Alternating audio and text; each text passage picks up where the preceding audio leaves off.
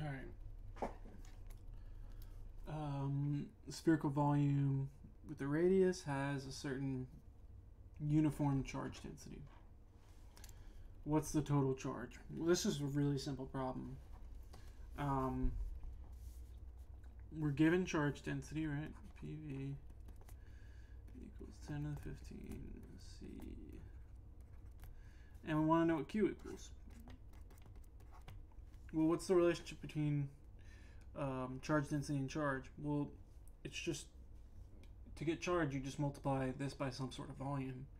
Because that's literally what charge density is. It's charge per volume for some unit volume. So we're given the sphere dimensions. So you might think at first, like, do I need to integrate this? Well, you really don't, because it's a uniform charge density. There's no variable that's being affected as you go out. So it's just a sphere with the same amount of charge through every point. So pretty much what I'm trying to get at here is, usually you'd have something like this. You'd have Q equal to the integral of this rho v dv. Well, you still have that, but in this case you don't have to change it to like spherical coordinates or anything, because this will just turn into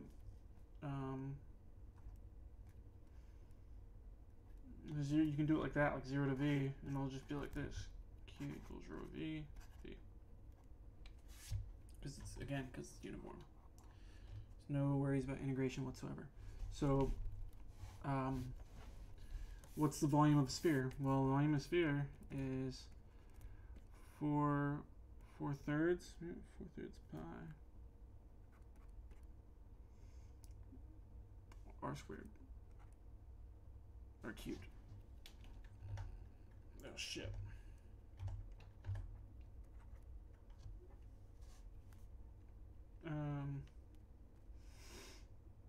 This is a V. Doesn't look very good. Okay. So you just multiply the two together. Q equals 10 to the 15 coulombs per meter cubed. 4/3 pi 2 micrometers, sorry, radius, cubed. And you know, it's always good to look at the units. Notice that the units will cancel, because this meter cubed will cancel with that meter cubed, right? And that will give you an answer of 3.35 times 10 negative 2 coulombs. Okay, cool. So you got that, right? Next, this is really the reason I'm kind of doing this,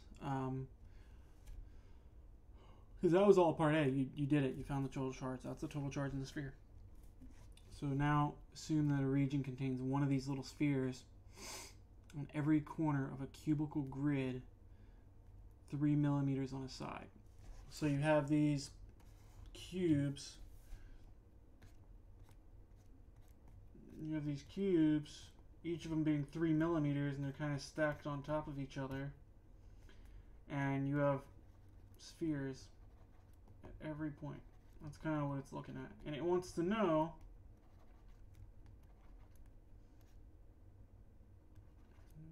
something like that, right? You get the point. It wants to know what the total charge density would be throughout, because it's still gonna be like a well, I guess I don't know if I should say it. Yeah, it's still gonna be pretty much not uniform, but you can get like an average charge density. That's what it is. So we're looking for PV average. Or I could just call it P. Yeah, I'll call it PV average. It's not really uniform. I almost said it's uniform charge density, but it'll actually be a higher charge density over here, lower in here. But we're looking for the average throughout this array of cubes. So the first thing you need to ask yourself is, okay, how many of these spheres are effectively in one of these cubes? So if you had like let's just say you had a 2-dimensional grid for the time being. square here, square here, here. Man, I'm terrible at this. So you have a sphere here, a sphere here, sphere here. So in 2 dimensions, we can tell that this sphere right here is being broken into 4 quadrants, right? But each cube has 1/4 of the sphere. So for let's just call this cube A. So for A, the amount of spheres, the amount of portions of spheres, will in this case it's circles because we're doing 2D, would be 1/4 of this sphere plus 1/4 of this sphere plus 1/4 of that sphere plus 1/4 of that sphere equals 1. So you can see that this effectively has 1 sphere within its cube, or within its square. So now when you go to, oh shit, what the hell? What the fuck? Why is this a thing? Alright, there you go. So now let's make another array real quick. And you might be able to guess what the answer is going to be here now that I did that. Because it's kind of, I don't know, it makes sense in my brain, I guess, at least. So now we're in 3 dimensions.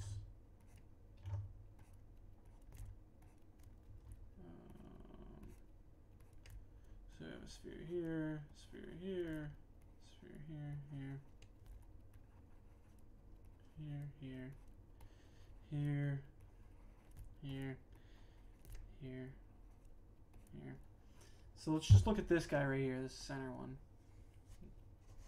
Well, this center sphere is connected to this cube. It's connected to this cube. These are just 2 cubes. Then you can imagine there's a cube extending out in this direction, right? Maybe I'll draw that in a different color. There's another cube coming out here. And then there's another whole entire set of cubes coming up this way. So that's a whole another 4 set of cubes. If you can imagine, they're all up here like that. So now you have, for this center guy right here, if you notice, it's connected to this box, this box, this box, this box, this box, this box, this box, and this box. Because these are all boxes, right? So it's like 1, 2, 3, 4, 5, 6, 7, 8. So 1 sphere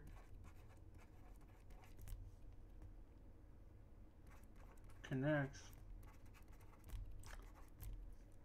to 8 cubes. Right? Well, now we know how many so it's effectively being divided by 8, right? It's getting fractioned by 8. That's why we're doing all this, to find out like what the fraction is of sphere to cube. But each cube has how many corners? Well, you might know this already, but I'll draw it out. 1, 2, 3, 4, 5, 6, 7, 8. So what you notice is that each cube is going to have 8 portions of spheres. This is portions or parts of spheres.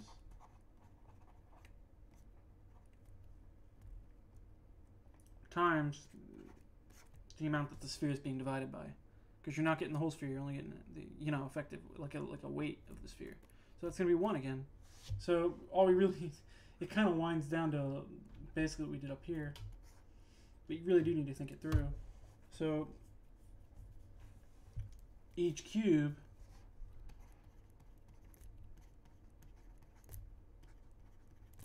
has effective charge of 1 sphere. Okay, so now that we know that,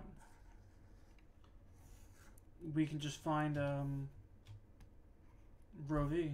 So rho v average is going to be equal to some charge over some volume. Well, we know that it effectively has one sphere's worth of charge. So what's one sphere's worth of charge? Well, that's up here. 3.35 times 10 to the negative 2. Coulombs. And then one sphere is, what was it, 2 millimeters? 3 millimeters on the side. 3 millimeters cubed.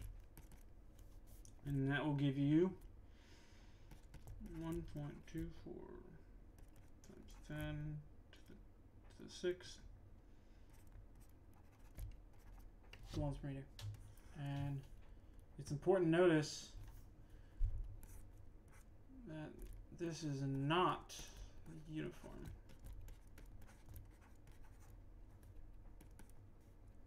Yep.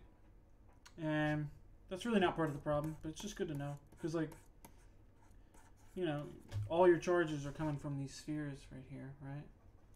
So obviously if you're getting like towards the center, you're not going to have as much charge here.